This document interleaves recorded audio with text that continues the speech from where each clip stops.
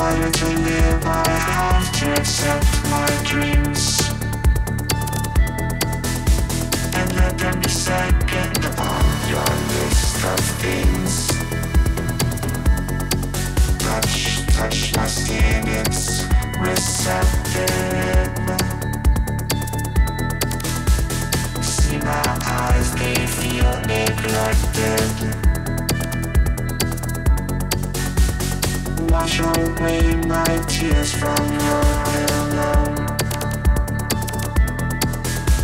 and save your comments from my soul's window. I promise I won't do it wrong next time. It's impossible to return the time. You wouldn't be in the way if it were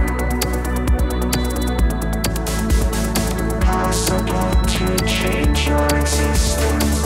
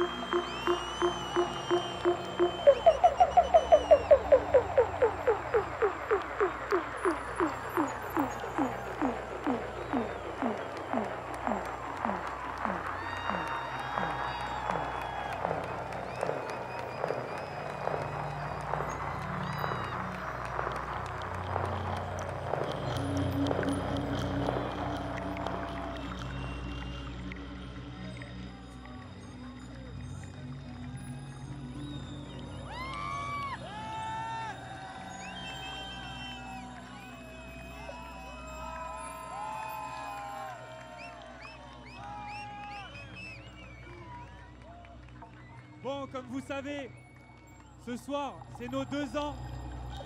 C'est les 2 ans de Cercle. Alors, je vous propose de chanter avec nous, si vous voulez bien. Joyeux anniversaire. Joyeux anniversaire. Joyeux anniversaire. Joyeux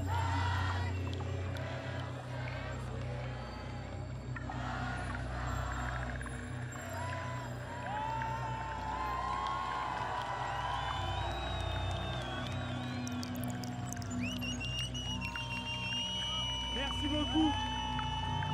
C'est toujours un plaisir d'organiser ces soirées. Je peux vous dire qu'on a toujours super hâte et ce soir on était vraiment tous super impatients de vous recevoir au Château de Fontainebleau. Vous êtes un public énorme, même sous la pluie. Bravo à vous!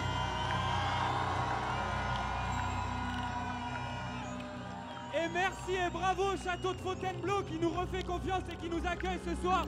Du bruit pour eux. Bon, et ces gâteaux, on va les partager avec vous. On va les mettre derrière là, vous pouvez venir manger avec nous. On les met juste là. Et pour les gens qui sont en ligne, restez en ligne, je vais interviewer Dubfire dans quelques secondes. Et je vous demande de faire un maximum de bruit pour Timid Boy qui reprend les platines.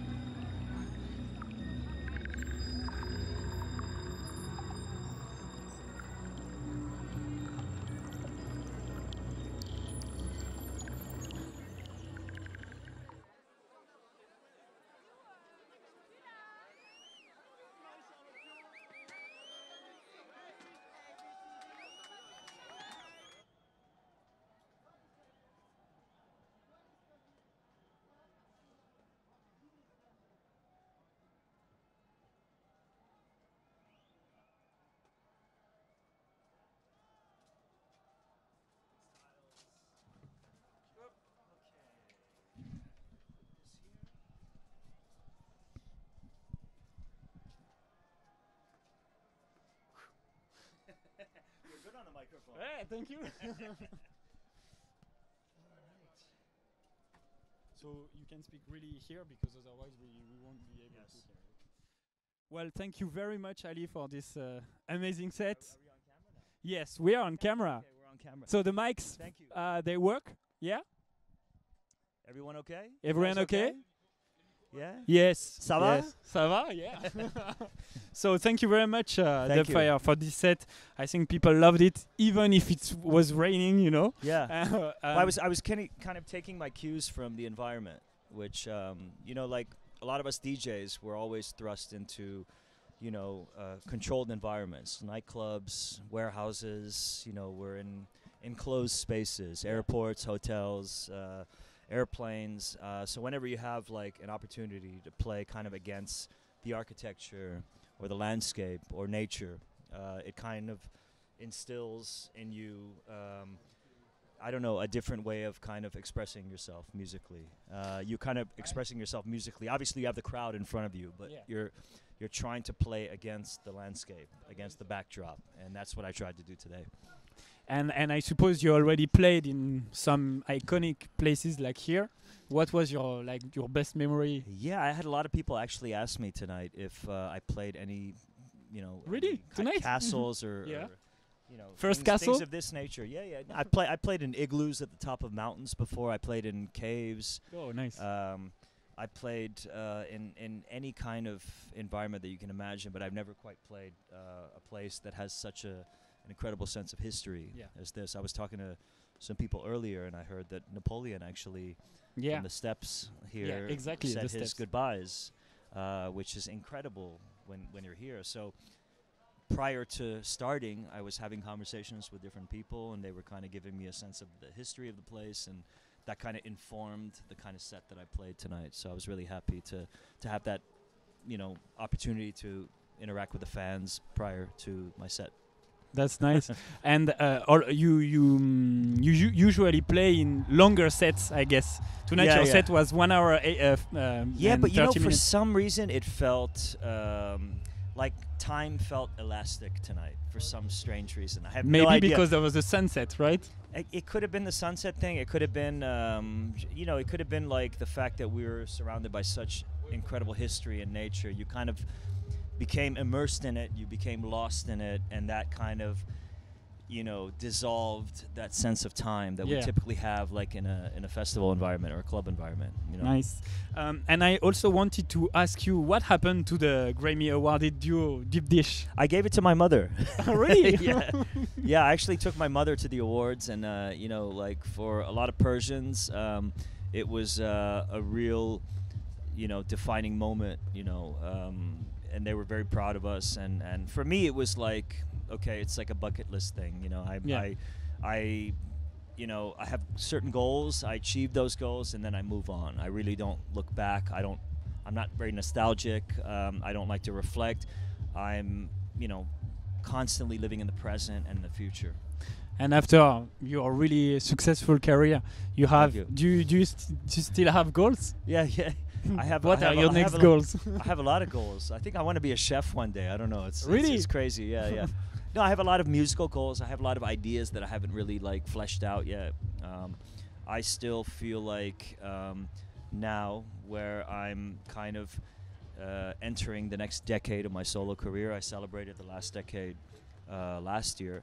I have a blank canvas. I can paint it any way I want, and that feels really liberating. Whereas towards the last few years of my career, I felt kind of boxed in to give people what they expect of me as an artist, and how I evolved from the early days. But now I feel like I have kind of a new landscape, a new horizon, a new approach to experimentation, to taking myself outside of my comfort zone and creating something unusual and different and exciting for me. Yeah. And so people, if you have questions online, please don't hesitate to ask. I will choose just one or two for Dubfire. And some people just asked me when we were coming here, can you ask him why Dubfire? Why the name Dubfire? I was a huge fan of dub reggae. I still am. And Dubfire was the name of a Lee Scratch Perry song. Lee Scratch Perry is one of the legendary kind of dub reggae pioneers. And I think Oswald also did a song called Dubfire. I don't know if it was a cover of a Lee Scratch Perry song, but I thought, coming from DC, where a lot of the DJs tended to use their first names, a lot of them were Middle Eastern. We had a big international community in DC.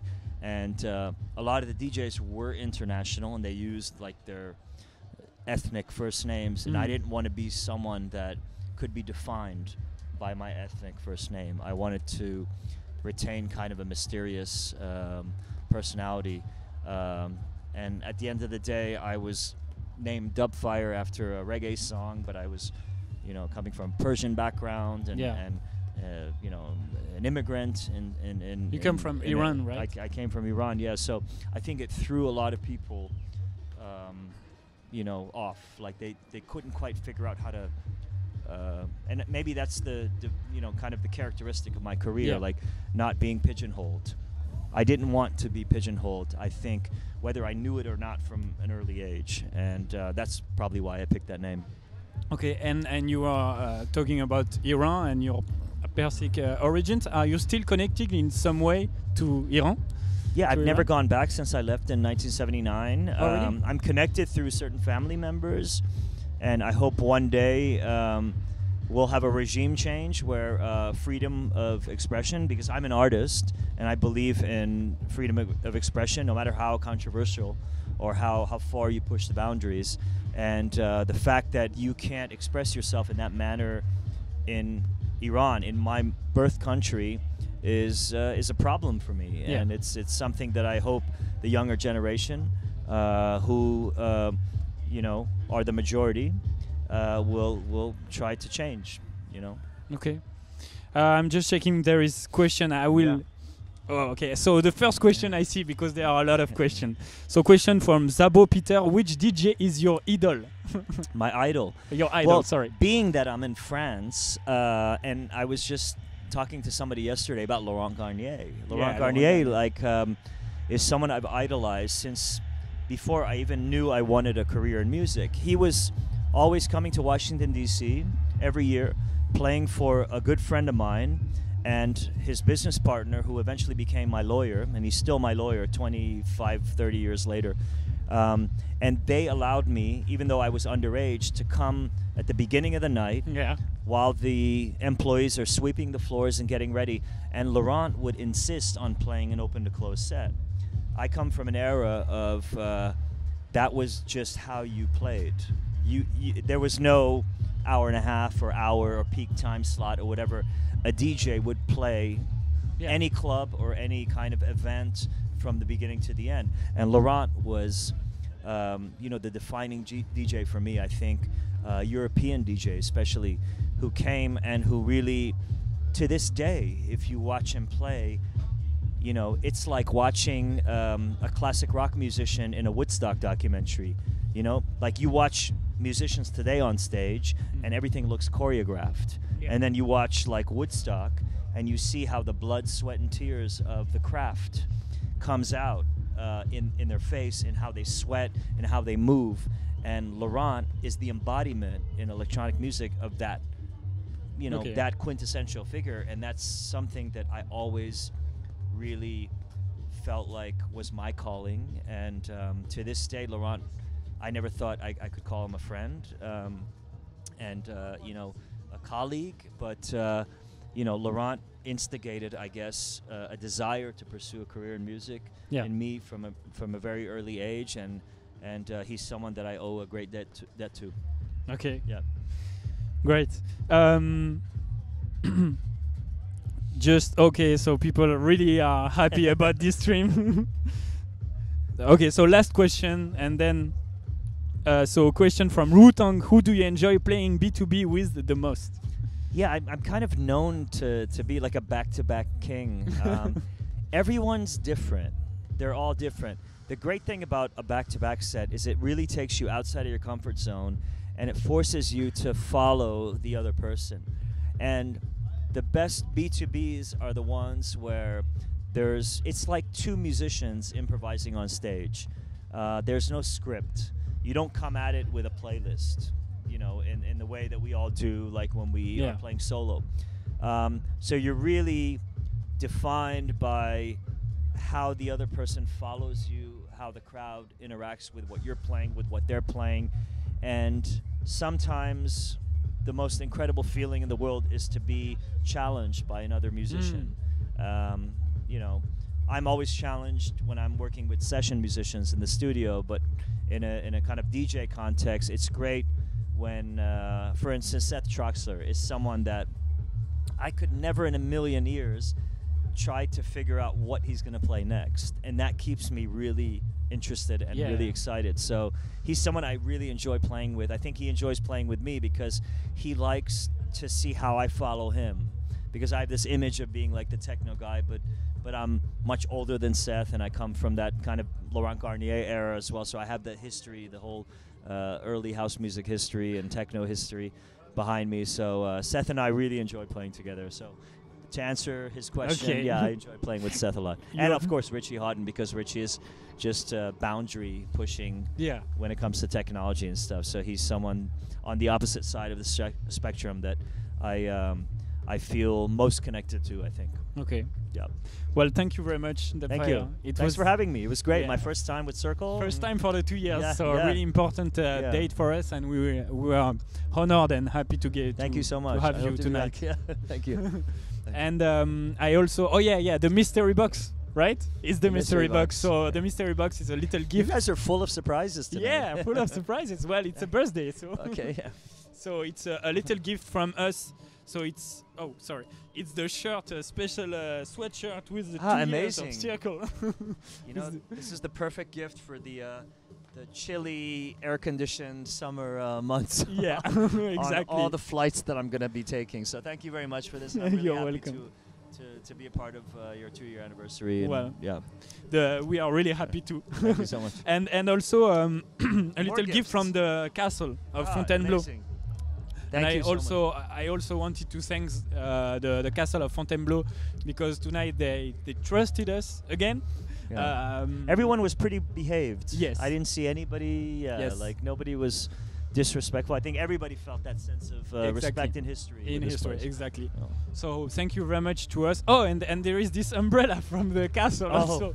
That's gonna come in handy because the most amazing thing about tonight is that it was raining, but nobody left. No, everyone nobody braved the rain, and yeah.